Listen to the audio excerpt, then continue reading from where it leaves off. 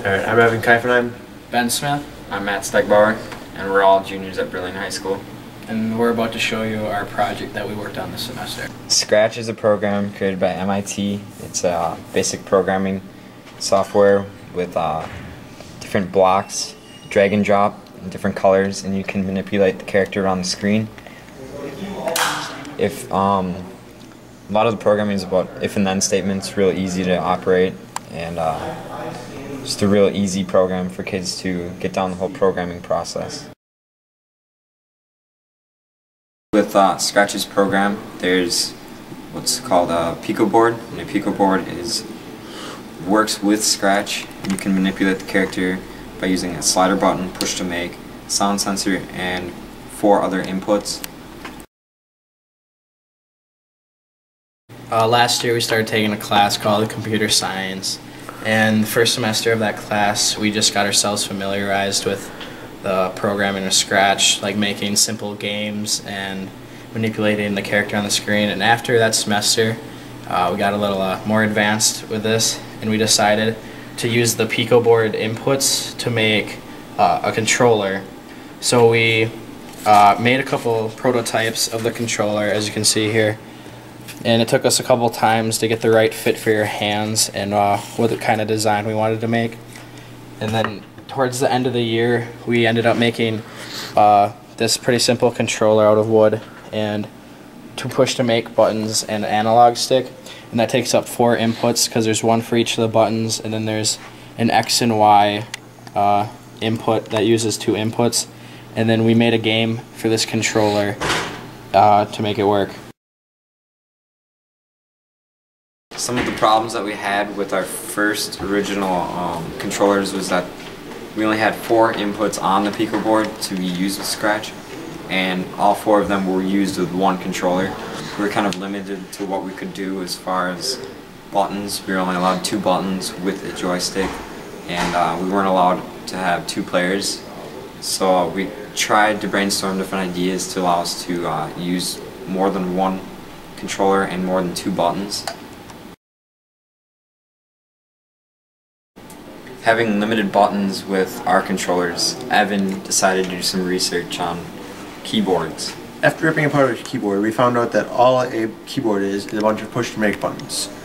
After tearing out the membrane switches, I took a wire and went from each one of these black little leads and mapped it out on a piece of paper to be able to control tons of buttons. Finding the discovery about the keyboard and many different inputs, we came to the conclusion that we wanted to make like a portable arcade system which would allow us to have multiple players and more inputs than the 4 that we had. So we decided to start prototyping and finding an arcade system that we can make.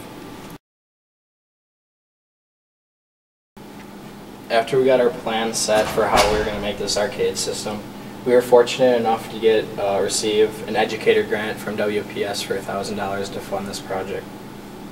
That money allowed us to buy everything from the wood that we built on here to the metal to the computer screens right here. After prototypes, we decided to start building our arcade system. We started with 1/2-inch steel tubing, and we built a frame, which is right over here. We did everything from the welding to grinding, the painting, yep. And then from there we decided we would make a wooden countertop, which is what you see here. It's we put 3 sheets together, and we put the sides on and glued it all together, stained it, sanded it, varnished it, everything. Now that we had the arcade system built, we need to incorporate the keyboard system into all of this. So what we did is we took 6 buttons on each side and ran them to that keyboard. If you look underneath here, you can see all of the wiring action happening. It goes from all of these buttons and runs to this, which runs to the keyboard. And then from these joysticks run two sets of wires to the Picoboard, which runs to the computer and works through Scratch. After having everything built, we kind of went to the computers, and with our classmates from the computer science class, we started to design games.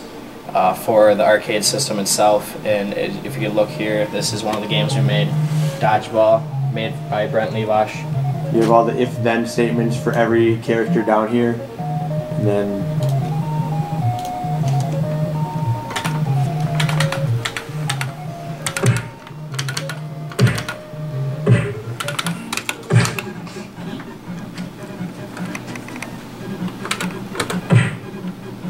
Evan's using the 6 buttons from the keyboard and the joystick playing this game.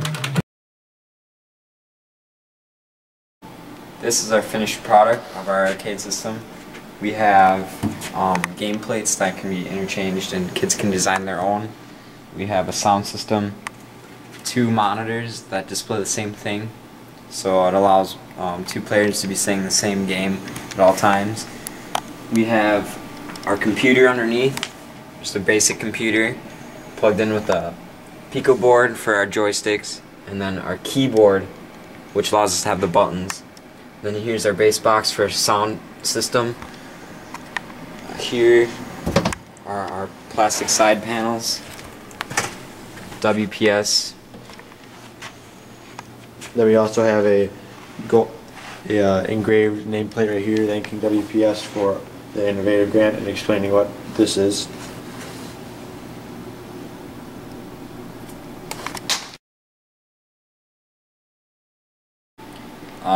After this is finished, we plan to use this as kind of like a recruiting tool for younger kids to take computer science, and it also just allows other kids to see kind of what we're doing, so they kind of get a better idea of what goes on in computer science. Makes kids excited for the class, makes them want to be innovative and want to try new stuff.